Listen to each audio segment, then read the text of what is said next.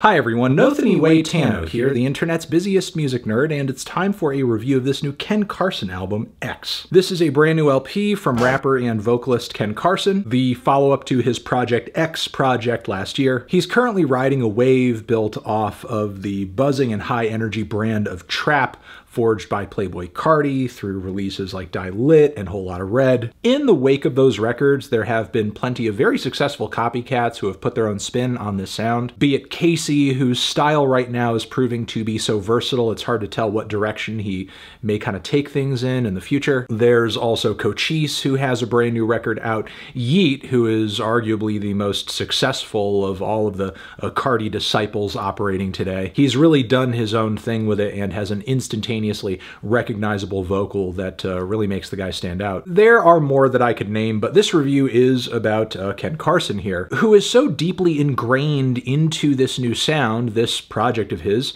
has actually been released on the OPIUM label, which is run by Playboi Carti. With that, Carson is essentially being given the go-ahead to rip off this sound to his delight and benefit off of it as much as he can, which honestly is kind of a genius move on Carti's part to essentially create this hype, create this wave for his sound, and then kind of benefit off of it on the back end through artists who are willing to copy it, whether they are working for him or not. We've seen this play out before through instances like Young Thug, taking some of the artists who are indebted to his sound, getting them on the YSL label. Travis Scott, same thing with his own label too. This is not a new occurrence. But a few points to make here.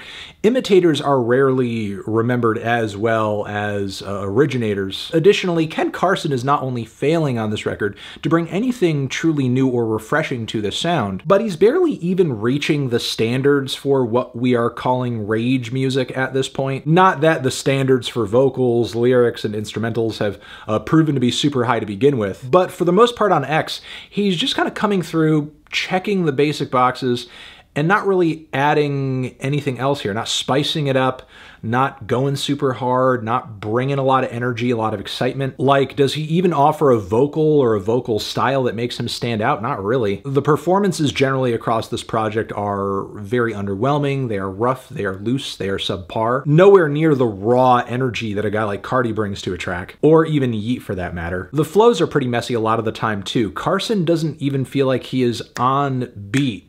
With a lot of these tracks, he's almost rapping faster than some of these songs are moving. Going Skits is one of many songs on this project where he kind of sounds like he's trying to race the beat to the finish line. And the use of autotune on this thing is so gross and over the top. Not that there's anything wrong with autotune generally, but in this case, it's obviously being applied so hard to mask not only the lack of rhythm to Carson's flows, but also like the lack of any kind of melody or tune or anything vocally. But despite all that extra effort being made here, it's still kind of clear that Carson doesn't have a whole lot of range vocally, a whole lot of personality vocally. Like I said earlier, he doesn't even bring a high level of energy to these tracks like many of his contemporaries in this rage lane do. And even when a track here does kind of go a little hard at first, it gets really old really quick. Because like, are there any standout refrains on this thing? Choruses? Hooks?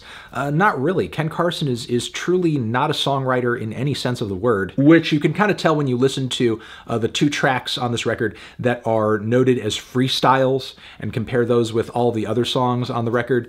And I don't know, vocally, lyric-wise, there's really no difference going on here. Like, I don't get a sense that Carson has freestyled these two tracks, and meanwhile, every other song here is just, oh yeah, he spent a lot of time writing all of this out and planning this track. Because every goddamn thing on this album just sounds so badly performed and off the cuff and half-baked and unplanned. And not that that's necessarily a bad way to go about music. Improvisation, kind of flying by the seat of your pants, getting on the mic and just kind of throwing whatever out there, see what works. It's a valid approach if you actually have the chops to pull it off. I would say Ken Carson very much doesn't. And not that I'm looking for Ken on this record to do or say anything super deep or profound. I truly am not. But like, if you are going to be spitting on the mic, like, say something kind of clever or funny or something that stands out and isn't gross, you know, like making your girl take a plan B because her plan A was to keep it. Yeah, it's a little awkward. The production also on this record is really samey, run-of-the-mill, sometimes just so lo-fi and rough around the edges it's ass. There are beats on this thing where the perks and the subs, the 808s, and the keys that are all used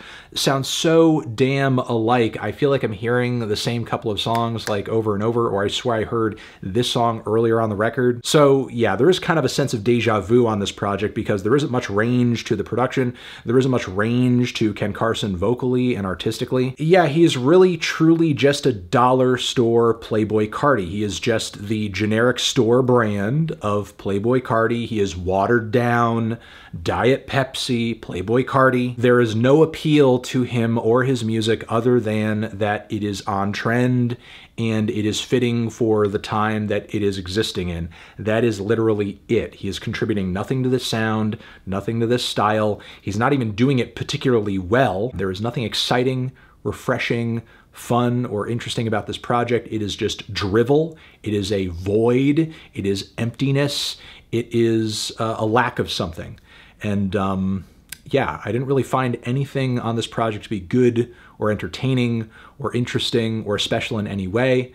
Fuck 12. I mean, that's kind of a cool sentiment. That's fine. Outside of that, I wouldn't really say there's too much of an appeal to this project. I mean, I'm open to Ken Carson down the road, improving, adding something to his sound, doing something that makes him stand out, doing something that is even a smidge memorable. I would rather just listen to Yeet or Carti.